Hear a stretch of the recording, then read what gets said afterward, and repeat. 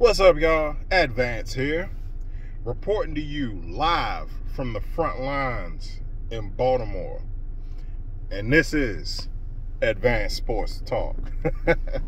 Alright, so, not a good night for the Buccaneers, obviously. Everything that could have went wrong. And, yeah, what can be said about it? I was very critical of McMillan. You should not call yourself open if you're not open, if you're indeed covered. But I gotta give him some grace because he's a rookie. But positives. We started strong. That's good. So ending. We was moving the ball, but aside from the fact that we lost the linchpin of our offense, Chris Godwin. Our leading scorer, Mike Evans, we lost him in the beginning, in the first half. Aggravated that hamstring injury. I was wondering if he maybe should have sat out this game, if it would have been better for him to sit out this game. But nonetheless, here we are. So we are down our two best receivers. We at least have Mike Evans is going to be gone for at least 4 games. He's got to be. And even if it's sooner, I would still say sit out the 4 games because it's better to have him finish strong during the stretch, during the second half of the season, than to risk aggravating that injury. We got 700 yards that we got to get him. Well, minus whatever he did today. We gotta check that out. I'll do a final tally, but he's got 700 yards to go before he can break Jerry Rice's record.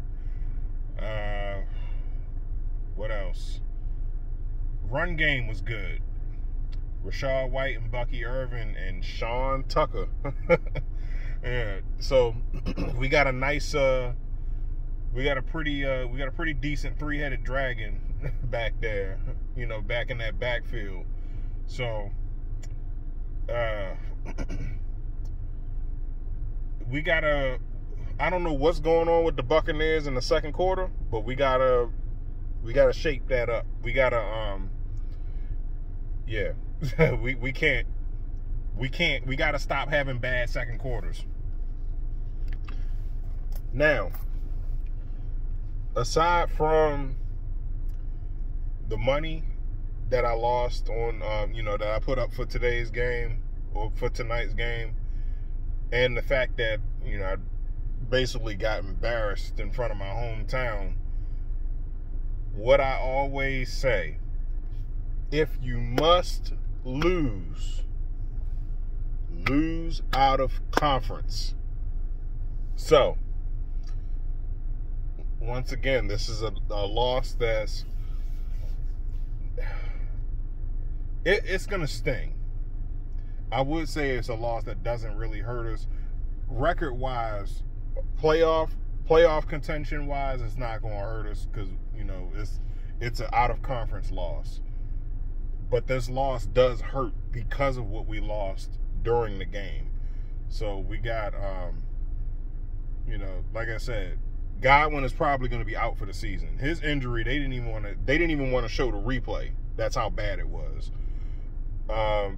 Evans aggravated his hamstring, so he's got to go on injured reserve. It'd be a miracle if he doesn't. I'd still sit him because I don't know if that's the same hamstring that he's been dealing with the last couple of seasons, but yeah, he's got to get some, get some gene therapy or whatever. But yeah, so we're down our 2 best receivers. Luckily, we've done pretty okay with depth. All right, Trey Palmer. I'm not concerned about Trey Palmer. Sterling Shepard is enough of a veteran to where he can fill in the gaps He can fill in the gaps where until we get back. We've rediscovered Cade Otton, so we should be able to plug the holes in the ship until Mike Evans comes back. Now, like I said, run game is straight. Defense, that second Rashad Bateman touchdown, that was all Antoine Winfield Jr. because he tried to show blitz and it left that part of the field wide open. There was no help over the top. Special teams did a good job, especially with that onside kick recovery. Don't know if we would have been able to win the game with it, but we definitely gave us a chance to cover the spread. But we didn't do that either. So, but in any case, those are my thoughts on Buccaneers versus Ravens Monday night game. Let me know how your team did this weekend. Put your comments in the comment section down below. Let's chop it up. Start this conversation. I can't get my words right. We're gonna chop it up and start this conversation. My name's Advance. Don't forget to like, share, subscribe on everything.